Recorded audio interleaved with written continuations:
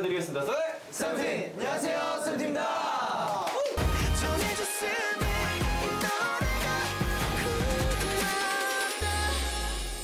출연을 하게 된다는 소식을 듣고 저희가 사실 스케줄이 이렇게 잡혀 있었는데 좀 스케줄을 좀 다 미루고 이 출연하는 오늘 무대에 좀 많이 집중을 했거든요. 준비하는데 노래도 너무 좋아서 너무 재밌었어요. 네, 오늘 저희가 보여드릴 곡은 조용필 선생님 1집 앨범에 들어가 있는 단발머리라는 곡을 준비했습니다. 네. 워낙 너무 유명한 곡이어서요. 이미 다 알고 있어서 되게 노래가 트렌디하고 지금 들어도 트렌디하다, 지금 들어도 되게 좋다라는 생각을 되게 많이 했어요. 저희가 좋은 무대로서 많은 분들께 그리고 종필 선생님께 좋은 에너지 나눠드리고 가도록 하겠습니다. 열심히 하겠습니다.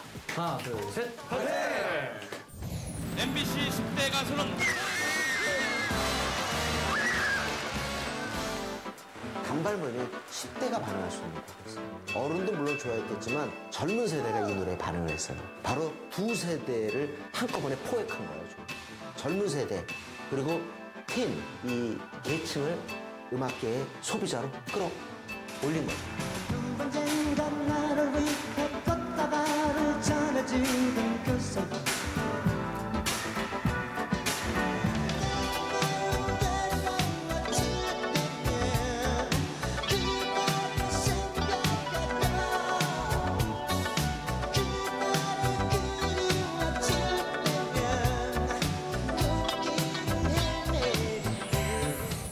세 번째 무대 세븐틴입니다.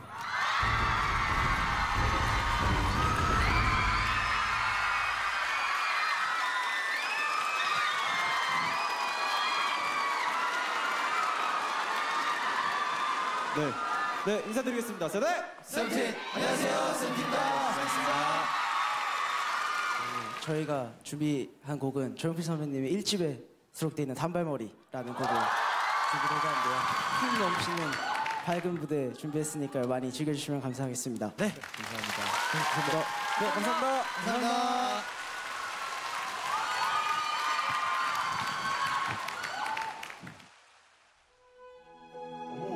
너무 대단하신 선생님이시니까 부담이 많이 되는 것 같아요. 중압감이 네, 또 유일한 아이돌 팀으로 나오게 돼서 이제 조용필 선생님께 실망감을 안겨드리고 싶지 않은 마음이 좀 커서 이런 친구들이 있구나, 이런 친구들이 있구나. 저렇게 무대에서 열심히 하고 잘 뛰어노는구나 라는 것만 좋게만 봐주시면 정말 좋을 것 같습니다. 네.